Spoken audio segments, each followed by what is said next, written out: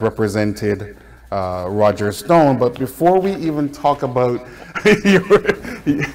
Roger Stone and the accolades and your career, I know that you're the son of a bookkeeper, and I know that you are from Miami Beach. But could you tell us a little bit about your life before becoming Bruce Rogow Esquire? Well, I grew up originally in Connecticut and moved to Florida when I was 16 and graduated from Miami Beach High School. By the way, Luke graduated from Miami Beach High School. That was a Indeed. coincidence that I didn't know at the beginning. And then went to the University of Miami, and then went to law school at the University of Florida. And I graduated in 1963. And I passed the bar in 64, and then that part of my life, the past 56 years, began then in 1964. So it was fun growing up on the beach. It was very different from Connecticut. And at that time, it was a very small universe of people, and there were only 2 causeways, so we didn't even have that much interaction with Greater Miami. 56 amazing years. I've talked many times about your profound influence on so many attorneys locally and throughout the country, and what you've meant to jurisprudence and what you've meant to me, having the opportunity to sit at the table and learn from you. And I've talked a lot about your role in providing and helping us achieve a better America. But just a little bit more about your background. Do you have children? Are you married? I do. I'm married. In fact, my wife is just bringing me something to drink while we're talking. Jacqueline, who is a graduate of Nova Southeastern University. She's a lawyer also. So we have 3 children. Bryce, who's the oldest, graduated from Princeton, went to Iraq, was a medic with a Marine Reconnaissance Battalion. Thank you for your service, Bryce. And now he lives in Southern California. And Brooks, second child, lives in Asheville, not far from where we are now. And Alina, my daughter, got a master's in African economics at the London School of Economics, and then she's working in Seattle. So we've traveled a lot with them all over the world. I think that's really been helpful to them in terms of their appreciation for the world and its difficulties and its pleasures. You must be very proud, Bruce. You have an amazing family indeed. So, well, I don't know. One of them is not doing everything.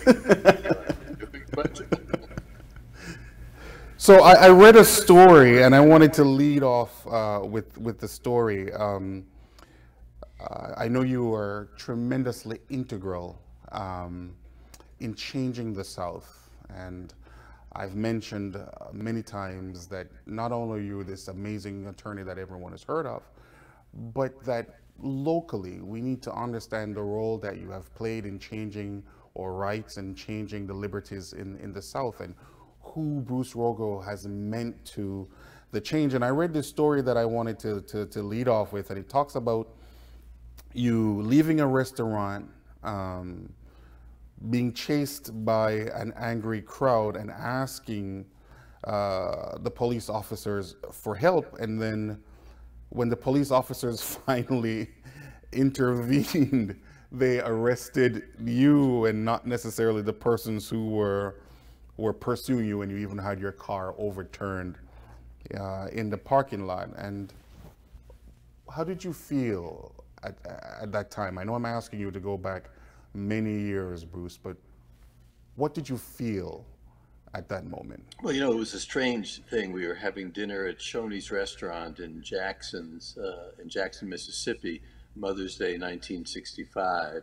And it was myself, a woman who was a SNCC worker, a civil rights worker, a black woman, and another white lawyer.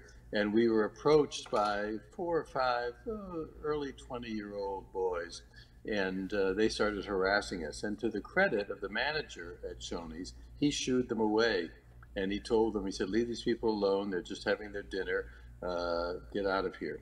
And so we finished our dinner, paid the check, walked outside. I had a little Triumph at the time. And And Gwen and Bill and I got in the car, and all of a sudden we were surrounded by two cars which contained these kids who had harassed us in the restaurant. And I went back in and I said to the manager, I said, we need to call the police. And so he gave me the phone, we called the police, and the police came, and then they saw it was me. And there were only 2 or 3 civil rights lawyers in Jackson at the time, so they knew who I was. And as soon as they saw that it was me, they turned off their lights and they drove away, leaving us in the car trying to figure out what to do. Ferris Street was the main street where our office was, the main street in the black community. So I said, let's get in the car. I think I can outrun them. And these 2 cars then followed us and began throwing things at us, throwing bottles and things at us. And I ran a red light because I saw a police van and blowing my horn. They stopped at the light. And then when I got out of my car and I ran over to the police van, the police officer said, "You're under arrest." I said, "What for?" Now I knew I ran a red light. I said, "What for?" And he said, "For resisting your own death." Well, it was so weird and it was so strange that truthfully, I kind of laughed at it. It was so absurd. But then he said, "Get in the back of the van." And that's when I was sort of frightened because I didn't know what would happen in the back of a police van in Jackson. But anyway, they opened the door, pushed me in the van, and there was an old white guy sitting there, and he was drunk, and he said, "Are we going to Memphis?" I said, "No, we're going to jail." And so we went to jail. Gwen and Bill drove my car, parked it in front of the police station, and on the elevator on the way up to the booking office, the police officers didn't touch me, but they called me every name you could think of. And then they went to book me, and I looked out the window, and there was my car upside down in front of the police station in Jackson.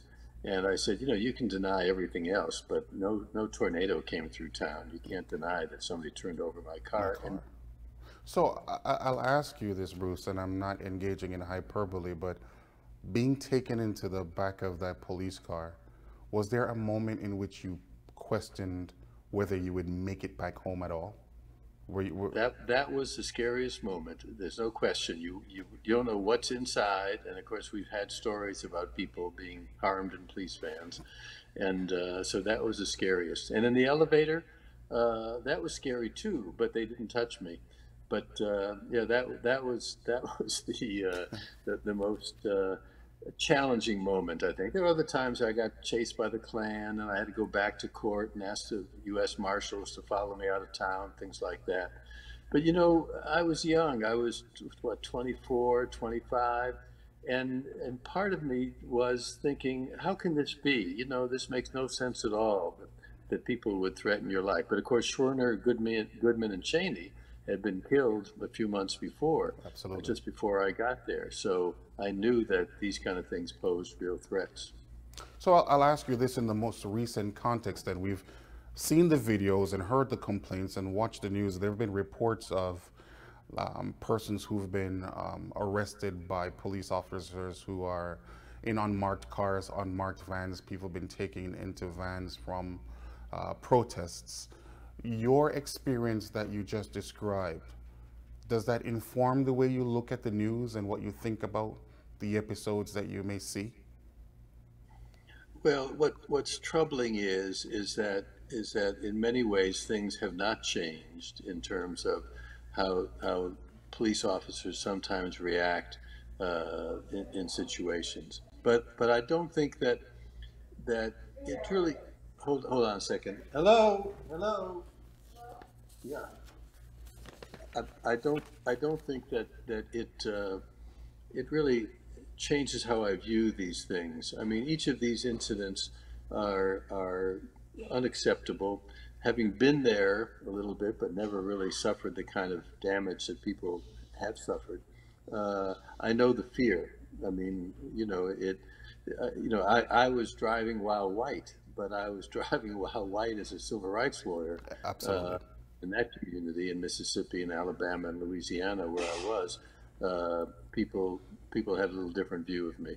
So I can empathize with feeling that distress when a police officer approaches you.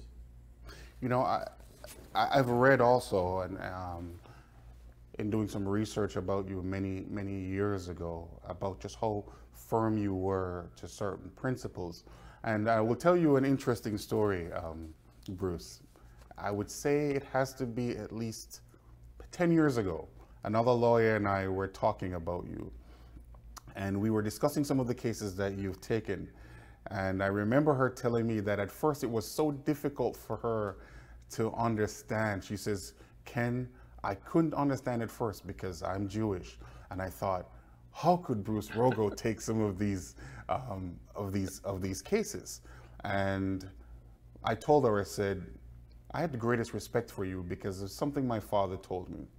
He said, a principled man lives by principles.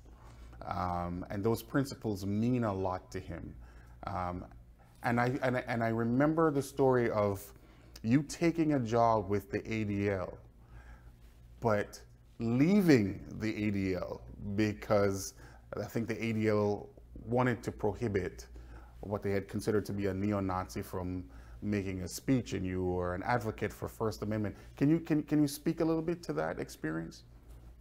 Yeah, that was interesting. I mean, the ADL, which is an admirable organization, Absolutely.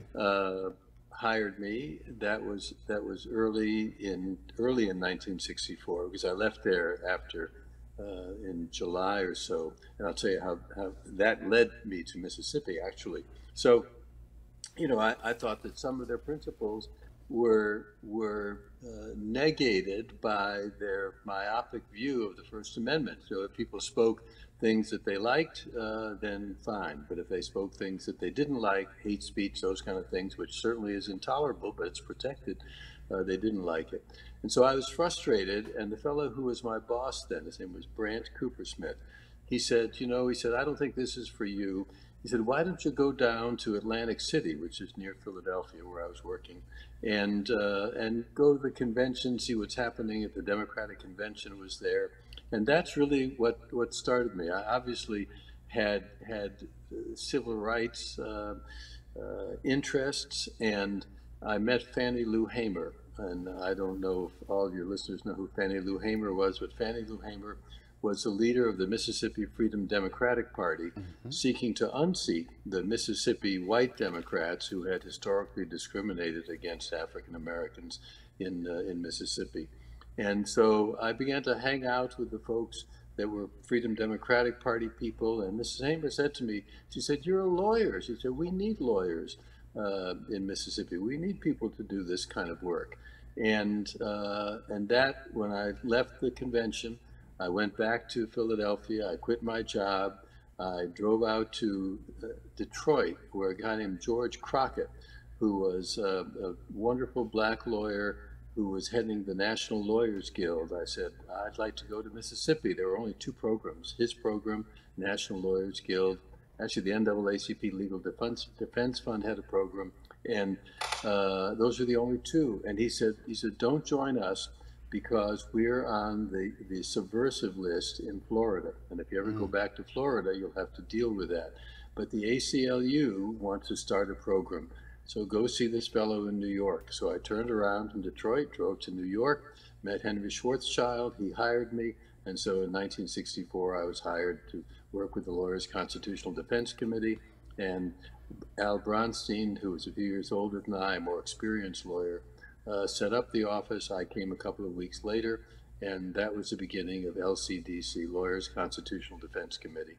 So the ADL experience really led me to something that was more important. Yeah, so I'll share a funny anecdote with you.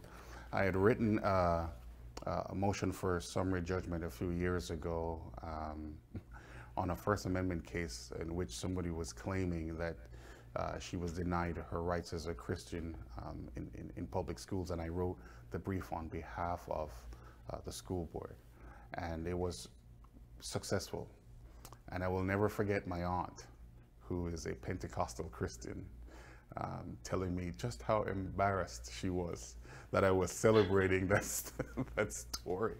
And she wanted to know, had I lost all morals by becoming an attorney? And I told her, no, the principles are there and the First Amendment is there. And it's very hard sometimes when I say to somebody, well, no, the Klan has the right to make their speeches in as much as within the ambit of the law, within the ambit of the First Amendment, in as much as we have the right to oppose within the ambit of the law what they have to say, then certainly the constitutional protections are extended to them also. And I know that in our correspondence earlier this week, just going back to the experience with the restaurant and in the South, that you had lost someone who had become dear to you as a result of your work in civil rights. Can you tell us who that person is and how you met?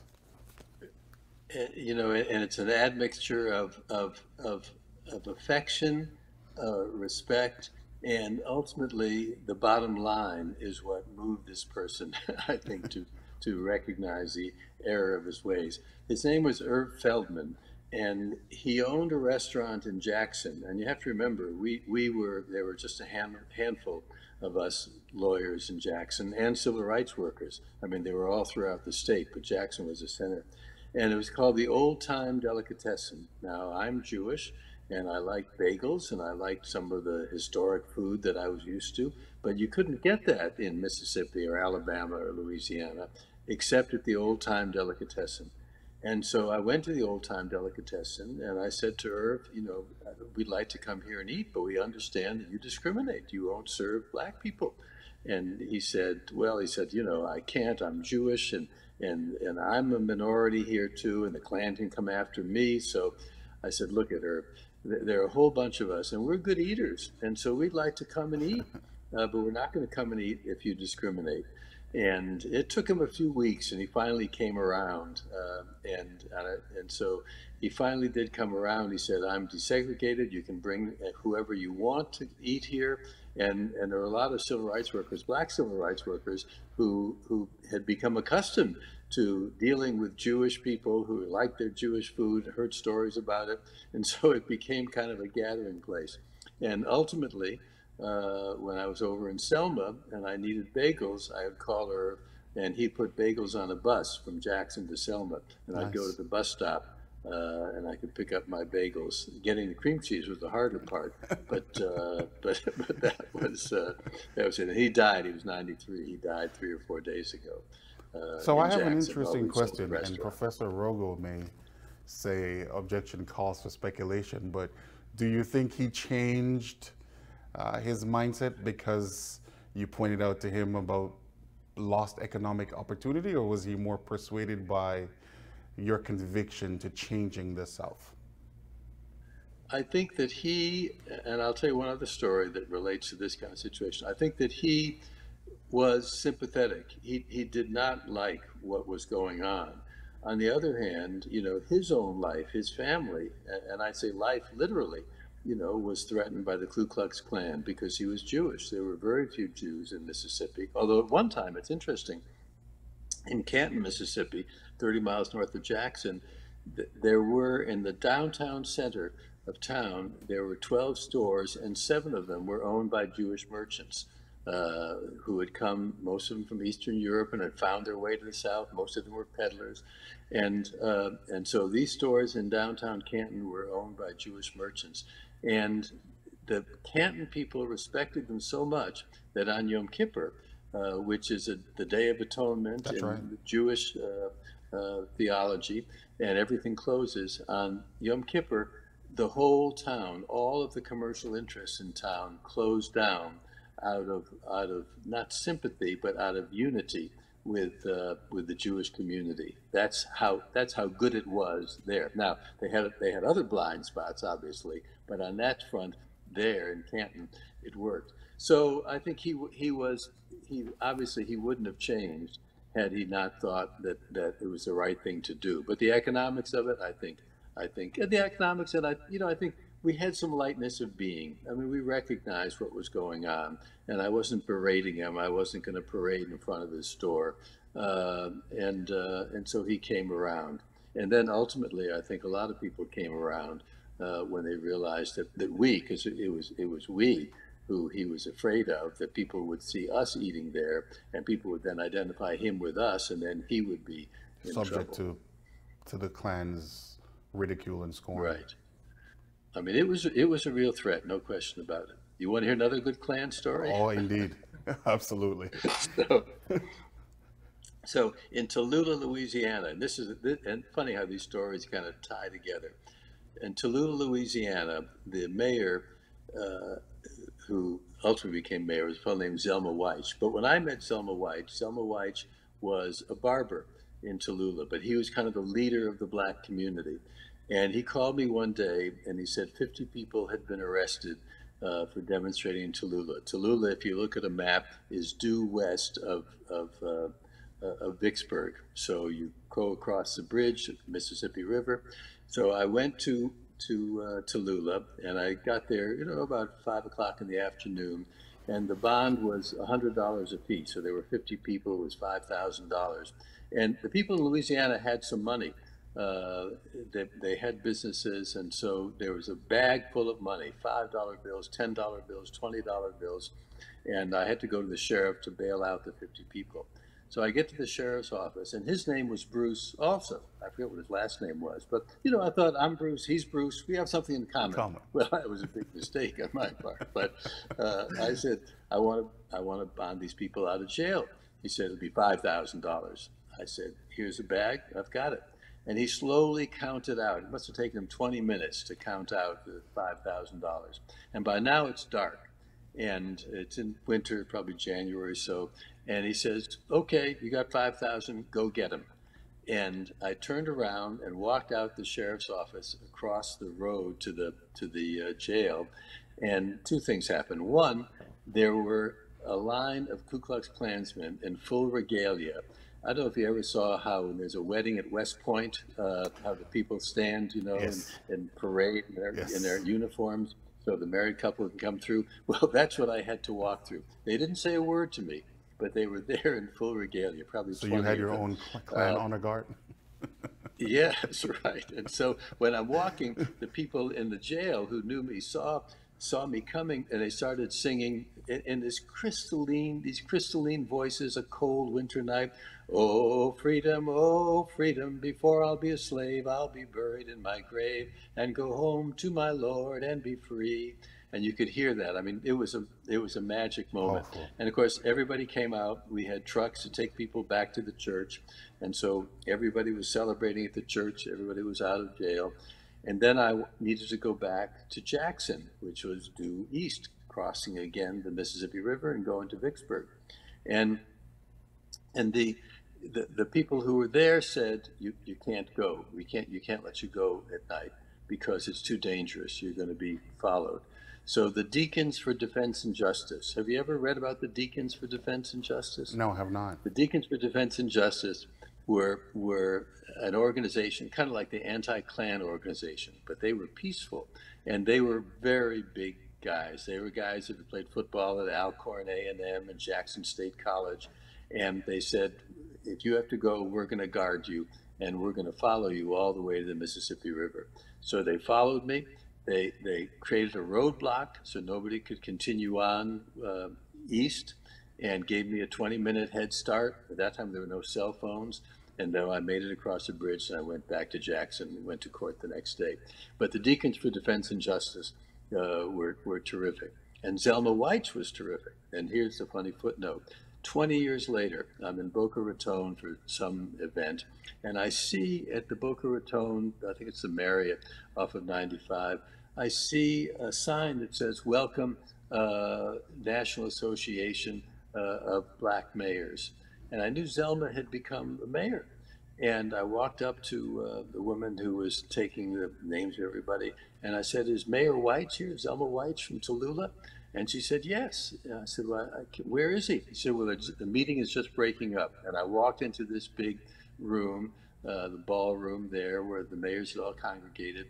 And as soon as I walked in, Zelma jumped up in the back of the room. Bruce. So here we are 20 years later. He's in Boca Raton. He's the mayor of Tallulah, Louisiana. Absolutely amazing. I mean, these are interesting stories. Absolutely amazing. Would you bear with us, Bruce? Today I have the distinct pleasure and honor of talking to Bruce Rogow, who is indeed a legend in jurisprudence. He is the foremost First Amendment attorney in the United States. He is among who's who for trial and appellate work. And many of you know that this is indeed a pleasure for me, for the students whom I mentor, for the players whom I mentor in the community and I coach. I often mention Bruce Rogow and ask you to do your research so you would know what his role was in improving the lives of minorities in the South. And so today that thrill has now come through, and I hope you're enjoying, and we're gonna pause for a station break and commercial, and we'll be right back.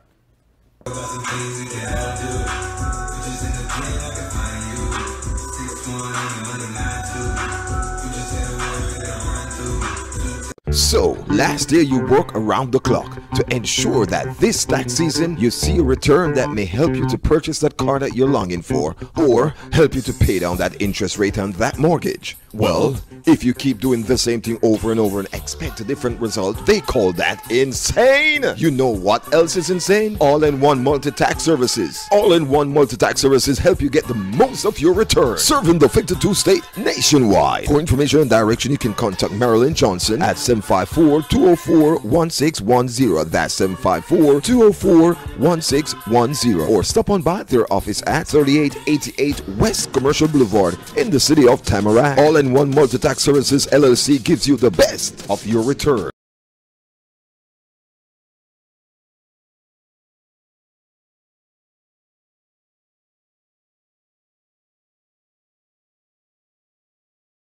It's about our advanced loans.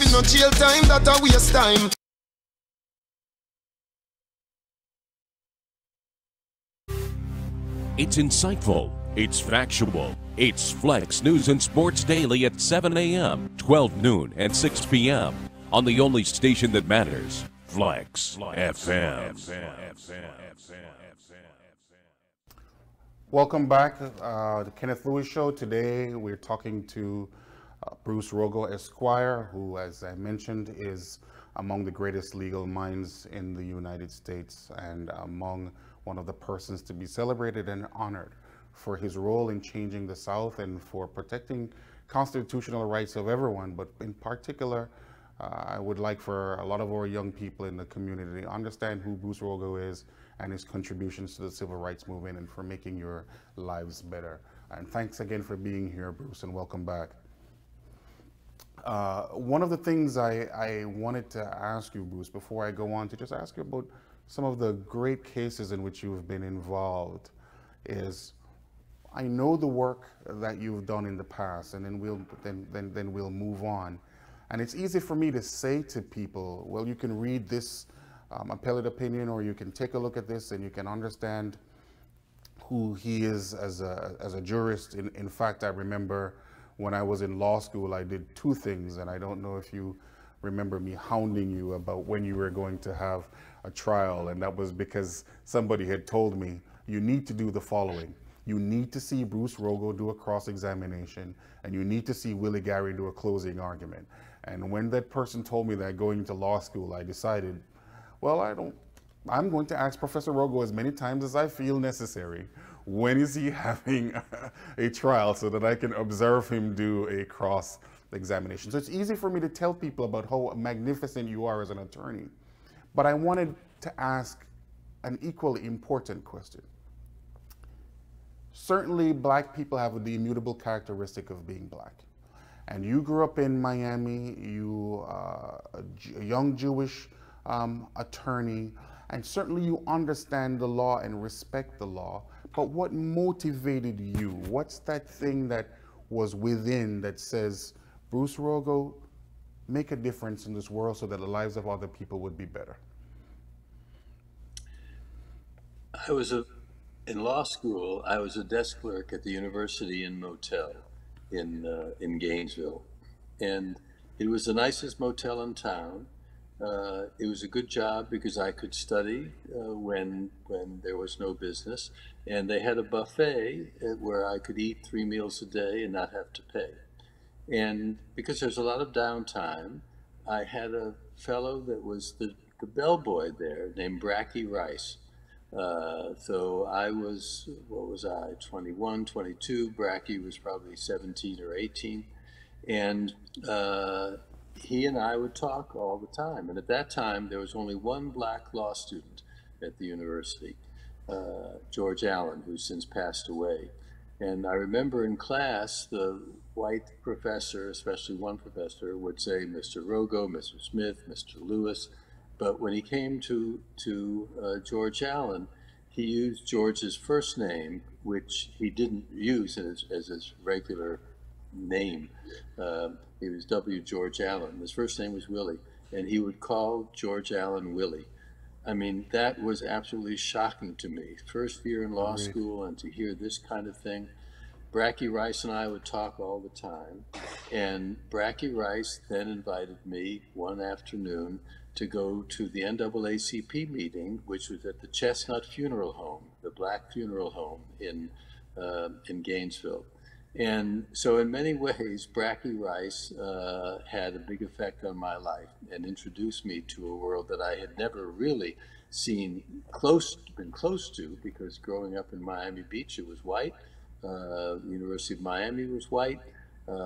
Obviously, I knew that there was something wrong going on, but you don't know it until you see it. And so I saw it in law school. And then Bracky Rice introduced me to the Chestnut Funeral Home. And you mentioned Willie Gary.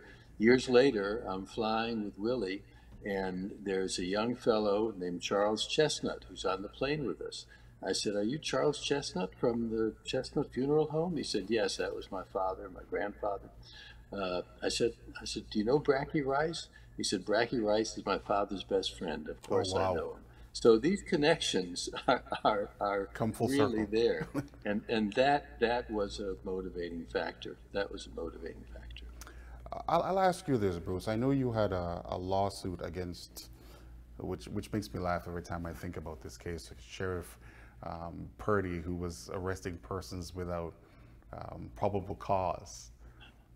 When you look at the situation now, and you see some of the problems that we have with overzealous policing, the fatal shootings. When you think about that case with Sheriff Purdy, we are 3 decades down the road. Are you satisfied that we are making progress as fast as we ought to? No, I mean, look, at part of me just shakes my head when I see people being, quote, woke now, awakened now, organizations, businesses saying we're going to do. It's like, where have you been all this time? I mean, it really, it doesn't make me angry. It makes me laugh at them. But you know, the trouble is that this is like our original sin of slavery comes back and lives with us forever. And so when I watch what's happening, you know, somebody yesterday asked me about their son who's going to the police academy. I said, you know, there is a future. The police will improve. The things will happen. People need the police, but why it goes on like this forever, I don't. There's no excuse for it. I mean, even the founding fathers, you know, owning slaves. I mean, it was not like even back at that time, it was not like people thought that slavery was a good thing. I mean, it was never viewed as the way to treat other people. So you know, you can have two ways. You can be angry, or you can be hopeful, and you know, and slowly, incrementally, you see some hope. I mean, certainly. In 1964, 1965. I mean, I think things happened in Mississippi. I mean, there was progress in Mississippi because you started from ground zero, you know, and so you can only go one way. I think the Chief Justice of the Mississippi Supreme Court at one point recently was black, certainly some of the justices. So, you know, change happens, but there's no excuse for it. No excuse for people all of a sudden waking up. No excuse to have people killed, you know, and watch the death on video and then say, "Oh my God, this is terrible. It shouldn't happen." I don't know why that has to be something that wakes people up. Where were you all this time? I agree. Why were we in such slumber and stupor? And there's something else about which I've been curious. I mean, you are the preeminent legal mind with respect to First Amendment issues. Has anyone ever, whether from the NFL, whether from government entities, contacted you when Colin Kaepernick started this protest or thereafter to say, Bruce, what do you think about this within the ambit of the First Amendment, and how should we approach this? Did anyone ever reach out to you? They did, but never in any kind of formal way. I mean, it wasn't like people from the NFL, called me and said, what do we have? There are a lot of great lawyers out there, and a lot of good lawyers who know what the law is on this and who understand how you have to approach these things. But the bottom line is, it was all business. It was all business. It Absolutely. was, they're afraid if the people who are ticket holders, primarily white ticket holders, are not happy with it, then they're going to lose people. People are going to be boycotting. Now you see some courage. I mean, but some of the courage comes from, like, the NBA. I just saw that the baseball team, the Milwaukee Bucks, have refused to have boycotted a game. So, but this is relatively recent history in terms of the whole history of the country. Jackie Robinson becomes the first black ball player. I actually got to meet Satchel Paige, who should have been playing for years, many years, but he never got the opportunity to. Josh Gibson. It's just incredible stuff. I don't know how it gets, how people get away with it for so long, but and of course what's happened, the sports figures are very influential, no question about it. So they set a different standard, and I think that's been very helpful. But again, this is 2020. This is 2020. I mean, absolutely. I mean, it's incredible stuff. And I think courage in corporate America works. Courage in sports works.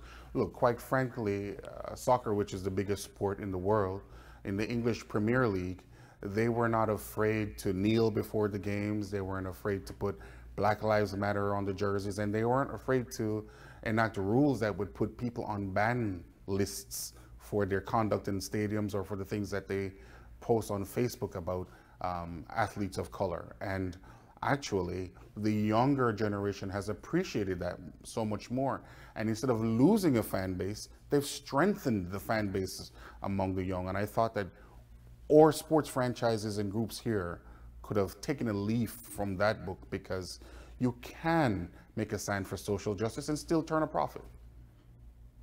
Oh yeah, a bigger profit. A bigger profit. So I want to ask Bruce about, and I would be remiss if I didn't ask, and I'm curious because you've had the best stories of all time.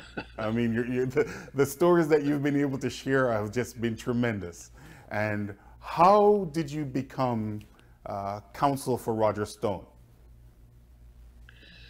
Years ago, two things happened. Years ago, Roger met me at a hotel in Palm Beach after I had an argument, and he had a client who wanted to hire me. So that's where I first met Roger Stone, and then. And I did not have continuing contact with Roger Stone.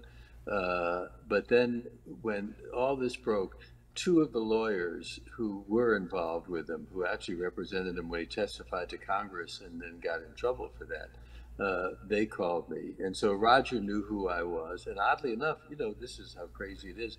I mean, I represented Donald Trump. And I'll tell you something interesting about that. Now, Donald Trump used to call here at this house in North Carolina, talk to my wife, always a gentleman. He would write me a note, thank you. I never saw what we've been seeing now with Donald Trump. It's like when he walked down the stairs in June, whatever it was, 2015, when he's going to announce, and said, all Mexicans are rapists. I said, I can't believe it. And I'll go back one step beyond that. When I represented the Seminoles, he called and he wanted to meet with Chief Billy because he was interested in getting involved in gaming. And all I saw from Donald Trump was what I saw on television. A loudmouth. He talked a lot, and I knew that James Billy was very sensitive about his heritage. And I thought, boy, this could be a disaster. We went to Washington. We went to New York. Sat in his conference room. He was engaged. He was respectful. He learned about Indian culture. Learned about Seminole culture. I mean, I was amazed. So So I represented him in several situations. One of them dealing with a First Amendment situation, dealing with the American flag. He put at Mar-a-Lago That's this right. huge American flag That's up, right. the kind that you That's see right. at the used car lots. That's And of right. course, Palm Beach, which is a very strange kind of place, they didn't like that. And so I represented him in that. I got the thing worked out and settled. Everybody was happy. So he and I got along well in terms of all this. And every time I saw him, he was respectful, engaged, nice. And but so Roger knew that I'd represented Trump too, and so I think that gave Roger some more encouragement in terms of yes. And then Roger liked the way I dressed. Roger was very big on dressing properly. In fact, he told me that my dress shirts, in which I have the initials over my chest, he said that if I had shown up with the initials on my shirt sleeves, he wouldn't have He wanted would to have hire hired me. you. So anyway, so that's how I got involved with Roger. And I'll tell you, Roger, there are a bunch of people that I've met whose public persona is very different from their private persona. I mean, among them, Luther Campbell, among them, Don King, Trump is another one, and Roger is another one. What you see in public is not what you see in private. And so it was fine. And, and it was an interesting case, an interesting issue, and a chance to try a case. And so I had a great time. I mean, it was a difficult case, no question about it. But he was cooperative. He was helpful. And, I kind of stayed away from all the other stuff that goes on surrounding him. But you just focus on what the case is, just what the issues are. Try to do the best you can. It's one of the but things it's I interesting. wanted A to lot of ask people. is whether he was a cooperative client. Like, I've personally described him as the confluence between eccentricity and flamboyance. I mean, I don't know how else to describe the persona that I see. I remember hearing him talk about a tattoo that he had on his back of one of our former presidents, and I thought he is Right. eccentric indeed, but a cooperative client nonetheless. Yes, yes, he did. He did. I mean, I can't remember any situation in which we had a disagreement about how it should go. Remember, it's one thing being a showman, as he is, and like Campbell is, like Don King is. I mean, Trump. They all have their Yeah, own that's right. specialties, and they're good at it. But when it comes to being involved in a lawsuit, they're smart enough to know that they can't make the decision because they don't know what happens in court. One of the tricks I think to being a lawyer is to try to gauge what's going to happen before it happens. But if you've never been there before, you can't do it. Absolutely. So, and these people are smart enough to know that they've got to defer to somebody else's judgment who's been there, who has a sense of what's going on. So I think, there's no question that this one, though, because it was such a high-profile national kind of thing, surprised a lot of people. I mean, I had friends, what are you doing? How is this? In fact, a woman across the road from us up here in North Carolina said, I'm buying a gun. Why are you buying a gun? She told a friend of ours. Because I know he represents Roger Stone, and these people are going to come after us. So. How did you feel? I mean, obviously, no attorney wants to lose on that case, but when you heard the verdict, what were your thoughts about whether the jury had that right or wrong with respect to the merits? Well, I think did they have it right? There were all kinds of issues and problems. I mean, there certainly was the evidence there that I could see how a jury could go that way. So my job was to try to find some way that jurors would hesitate, because that's what's interesting in criminal law is the test is, in terms of reasonable doubt, would you hesitate in the most important of your affairs? And so, it doesn't take a lot to get somebody to hesitate. So that's the kind of way you have to go. But, I was prepared. He was prepared for that kind of verdict. And but I don't like losing a criminal case. Nothing better than having a not guilty verdict. Absolutely. That's Absolutely. I mean, That's I've had the fortune and privilege of hearing some of your stories about some of your cases, and they're legion, to say the least, in terms of the significance of the nature of the case or the persons whom you've represented. So this may be a difficult one, I don't know. But you even mentioned Luke and some of the other persons you've represented. And so, of all those cases, which one sticks out to Bruce Rogow as the most memorable? Well, there are two. I have a bunch of cases in the Supreme Court where the client was really not that important. It was the legal issue that was important. Right to counsel in misdemeanor cases, right to be brought before a judge right away, right to not to have your goods taken by the lender without an opportunity to be heard, all those kind of things. Those kind of cases, there's not much personal involvement in terms of the client. I mean, they suffer the injury, and so they're the named plaintiff in the case. But Campbell was a special case because he is a special person, and when he came to see me, I don't know if you heard this story, but Alan Jacoby, who was my student at the University of Miami, called me one day and said, "Bruce, I want to bring Two Live Crew up to see you." And I didn't know rap music. I didn't know who Two Live Crew were. I said, "Alan," I knew he did entertainment law. I said, "Alan, are you doing immigration law now? Are these people who took a raft trip from Haiti or a boat from Cuba? That's what I thought, Two Live Crew." I had no idea what he was talking about.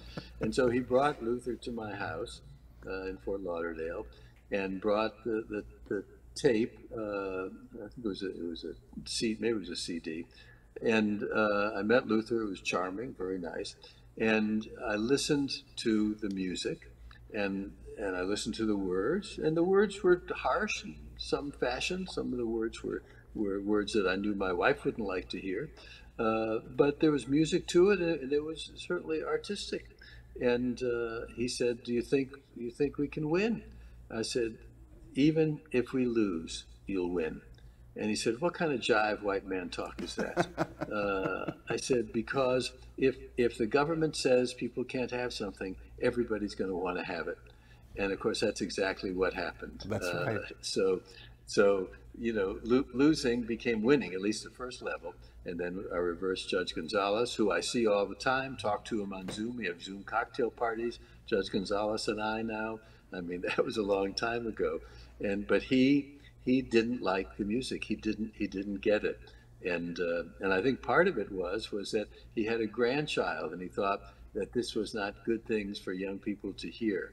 And then the criminal trials, of course, were interesting and fun.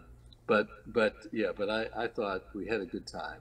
He didn't have such a good time because his life was on the line. Not really. He wasn't going to go to jail, really, or if I don't think he really thought he would.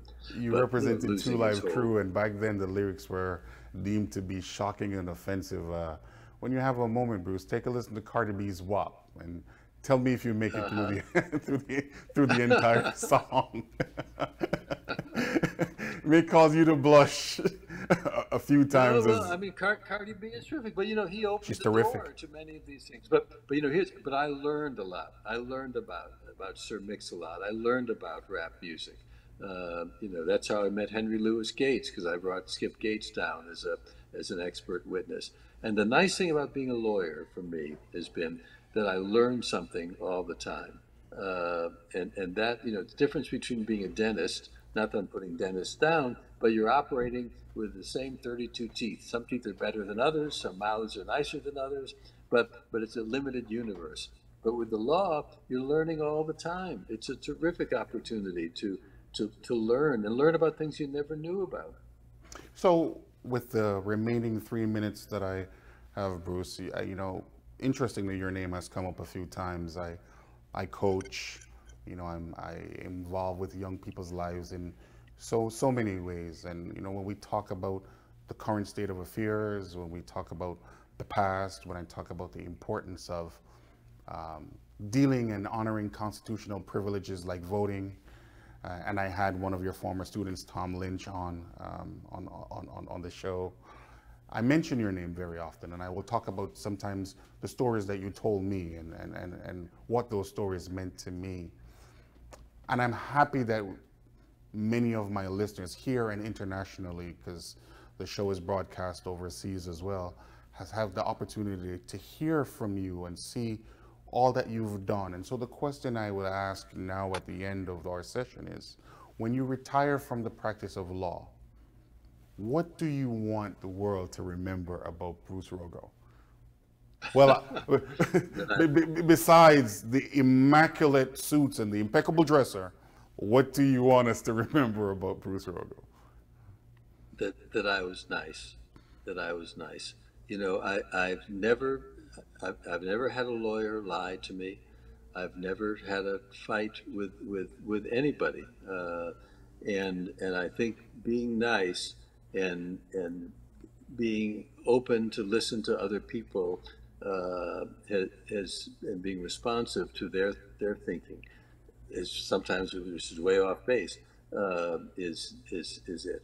And the other thing is that that I made a difference, whatever the difference is. I mean, I think that's the ultimate test of whether a life is well lived, if you made a difference. And it can be a small difference in terms of just the universe of your family, of the people there, or it can be a large difference in terms of like Supreme Court cases, winning things that establish some principles, but making a difference is it.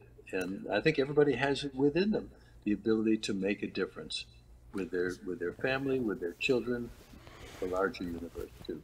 I will shock you and leave you with this about two things that you said to me that have profoundly impacted me and the way I practice law and the way I actually teach law. And when I teach professional responsibility and the rules that regulate the Florida bar, I quote you, and I know you won't remember this, but late one night, you and I had a conversation. The conversation started off by me wanting to poke fun and tell you I wanted to take your Viper for a ride. and then we had this incredible conversation, and I asked you about what sort of things I should remember as I begin to practice. And two things you told me that were incredibly profound. You said, you can litigate aggressively without ever being aggressive. And you said this to me: if somebody asks you for the extension, why not give it to him if it's within reason? Aren't you at some point in some place in your career may need an extension from that lawyer at some point too? That was one. I've never forgotten that. And I tried to be generous with opposing counsel. And the second thing you told me that night while we were talking, you said, and with respect to ethics, don't just worry about trying to remember what all the rules say. You said there is a gut test. That's what you told me by the car. You said there's a gut test, and if something feels wrong, if you think that this would run afoul of the moral principles, then it probably is wrong, and don't do it. And I have never forgotten that, and those two things have stuck with me. And I just want to tell you, while we're talking face to face, that I'm incredibly appreciative for all that you've done. I've talked to my young team. I've talked to young men in the community. I have two young engineers here who are in this room now who wanted to hear this interview and have been listening carefully to young African-American males. And I just wanted to say thank you very much for the work that you've done in changing the South and in changing the lives of others to making a better America for everyone. And secondly, just thank you for the strength of character and for the legacy. And thirdly, I know how busy you are, and I want to thank you just for making time to speak with the humble Kenneth Lewis, which shows nobody is ever too minuscule for Bruce Rogow, and that is why you are who you are. And I really appreciate you, Bruce. Well, thank you, and anytime I enjoyed the little bit I heard before I came on, and I'll enjoy more, and I appreciate it.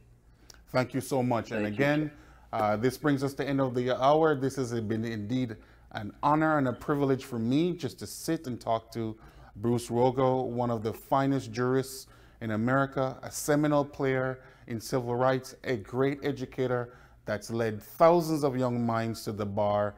We are so honored to talk to Bruce, and we thank him for all his contributions to our life. Ladies and gentlemen, an applause to Bruce Rogow, Esquire. Thank you, Bruce. God bless you, and have a fantastic evening. Thank you, Ken. Same to you. You take care. Good night. Good night.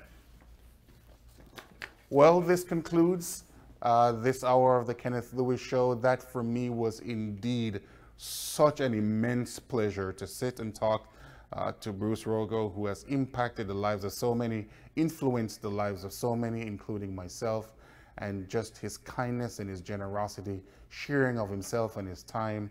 We are deeply appreciative for an incredible legal mind and a wonderful human being.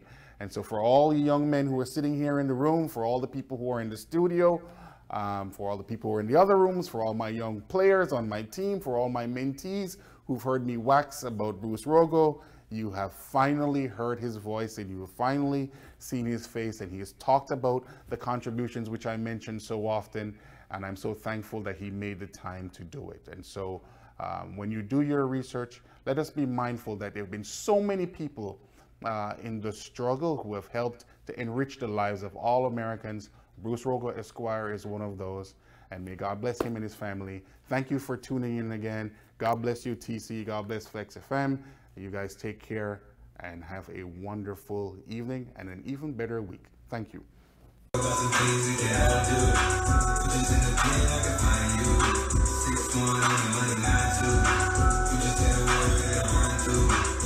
So, last year you work around the clock to ensure that this tax season you see a return that may help you to purchase that car that you're longing for, or help you to pay down that interest rate on that mortgage. Well, if you keep doing the same thing over and over and expect a different result, they call that insane. You know what else is insane? All-in-one multi-tax services. All-in-one multi-tax services help you get the most of your return, serving the 52 state nationwide. For information and direction, you can contact Marilyn Johnson at 754-204-1610. That's 754-204-1610. Or stop on by their office at 3888 West Commercial Boulevard in the city of Tamarack. All-in-one multi-tax services LLC gives you the best of your return.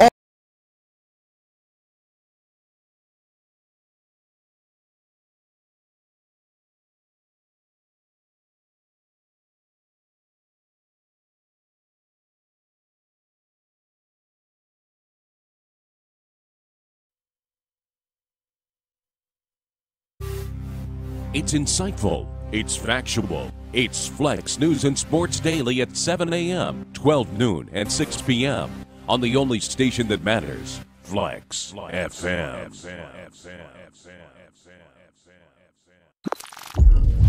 Blessed my people, this is yours truly, Dapper D, Flex FM representative. And just a quick message for each and everyone out there, I know these times are hard times. I know people want to go out and, we're not really used to being confined and not being able to step out as we feel like it. We understand these feelings and we get where you guys are coming from, and we understand the stress. But what I'm saying to you guys is, if you don't have to work, if you're not a nurse, a doctor, a police officer, if you don't have to leave your house, if your job is closed, stay home. Don't find a reason to go on the road. If you're already shopping and you have all your necessities, stay home. If your city, your state, or your country, if they issued any type of warning or any type of lockdown, any type of curfew, obey the curfew, obey the law. We just want everybody to be safe. And of course, keep tuning into Flex FM. That's flexfm.online or Flex FM Radio on Facebook. And you can catch me here Tuesdays, Wednesdays, and Thursdays. Don't forget, stay safe, protect yourself. Mask on.